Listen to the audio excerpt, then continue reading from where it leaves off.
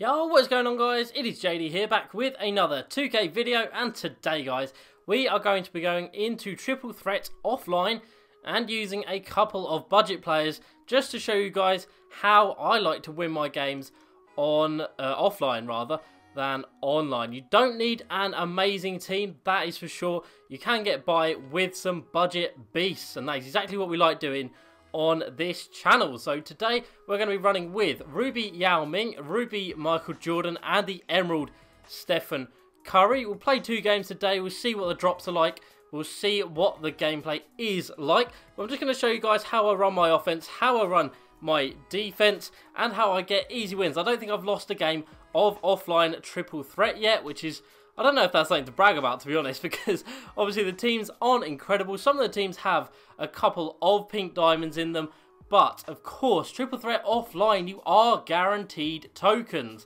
Now, Triple Threat online, you're not guaranteed to get any number of tokens throughout the entirety of a 10-game run, or if you get knocked out, then however many games it takes you to get knocked out. But of course, in Triple Threat offline, as you can see in the middle there, you do get 3 tokens for every 5 games you play. So it's not the best, but it is guaranteed. So if you really are wanting to go for tokens for the Galaxy Opals, Triple Threat offline might be the move. You did get 5 tokens for the first 6 boards, I believe, and then once you're through all of them, you move on to this board 7, and the reward has gone down to 3 tokens, which makes no sense. It doesn't make sense how you can play the game, do well, and then get punished for it. Like, I'm not sure what genius at 2K thought that would be a good idea.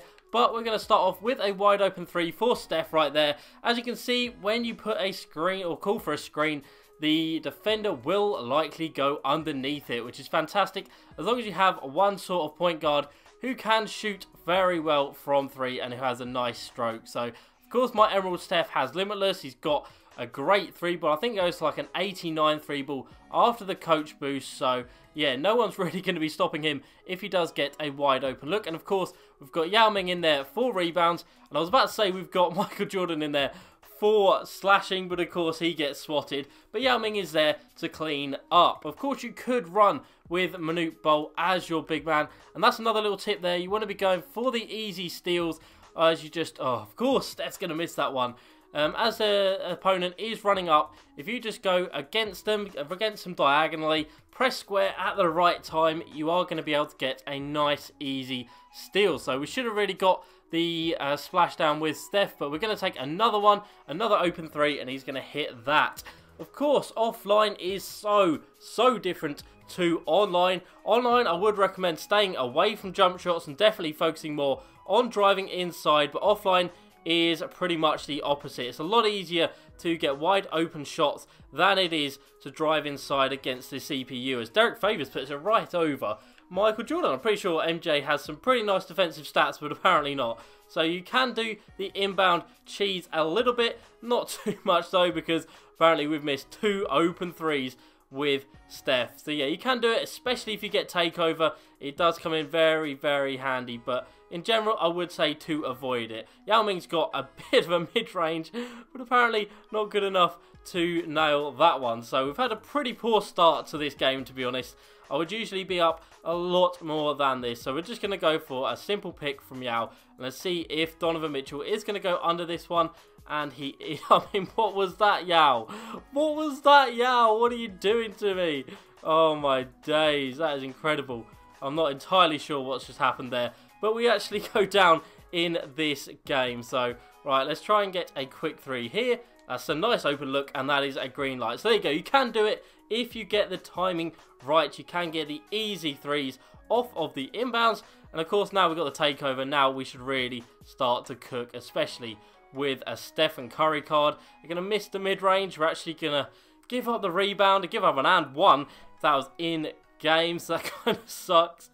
The MJ, of course, cannot shoot 3s to save his life, so that is why you have to have a shooter, and of course that's why I've got this Stephen Curry card here. So let's call for a screen from Yao. Hopefully Donovan goes under it, and that should give us a nice, easy score. Even though it's lightly contested, it doesn't matter. Steph Curry doesn't even have deep range deadeye, and he can still hit down those shots. So let's try and get a stop on the defensive end. That would be nice. You can easily drive inside against Yao. That's not a problem, but apparently it is, because he just got the animation where he just brushes past him like he isn't even there. We can pop that from nearly half court and get a green light. That is pretty easily done. Let's go for a steal here. We miss a steal. And Donovan Mitchell gets right by us to get his takeover for the game, but it doesn't matter. With Steph Curry with takeover, you know, they ain't going to be doing too much against us. So Yao Ming with a nice screen. That's another green light. So you see, you can do this pretty much the entire game, and it is very effective and it is very easy. As long as you've got someone who can shoot threes, you've got a nice release that you can get down, you're really going to be having a great time of it. Gobert taking a mid-range, I'm more than happy with. I'm not sure why I've jumped there. That's such a dumb thing to do. But we've got the last shot of the game. So let's see if we can do something with MJ. It would be nice to get a dunk to finish the game, but we're not going to get it. And we're really not even going to get that to go down. There should have been a block there. Or should have been a steal, sorry. And then Donovan Mitchell puts it right over Steph. So we do actually have to hit this last shot. Of course, this game would be the only one that's been close in, like, I can't even remember how many games of triple threat I have played. But yeah, it's typical, but it's not going to be a problem. We'll get Yao out for a big boy screen, and then we'll see about Steph Curry ending this game. There we go. I was pretty confident in that one dropping, so we do comfortably get the win in the end. It was never really in any doubt. So we got 336 MT for completing the game.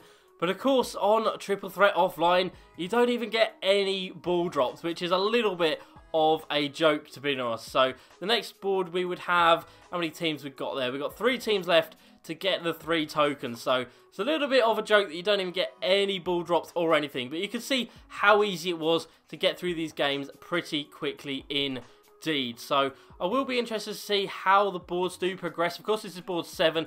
Got to get through this, and then on to board 10, I believe, is the last one. But of course, offline, it's not really great. It's good for the tokens because they're guaranteed, but I'd rather take the chance online and see how many tokens you can get from all the ball drops that you get. So I hope you guys did enjoy this video. Plenty more Triple Threat to come. As usual, please like, subscribe, and I'll see you next time.